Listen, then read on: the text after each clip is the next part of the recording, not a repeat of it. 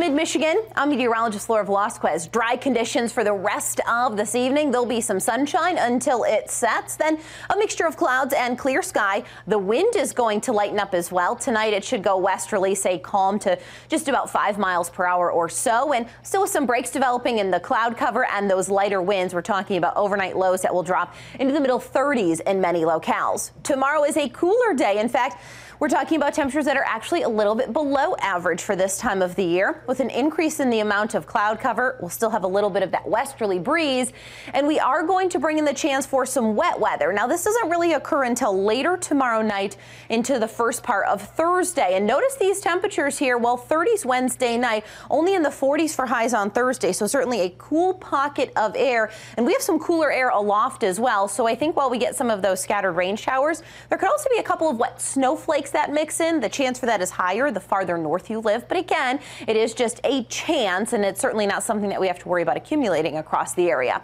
Going into Friday and Saturday, that area of low pressure will depart the region.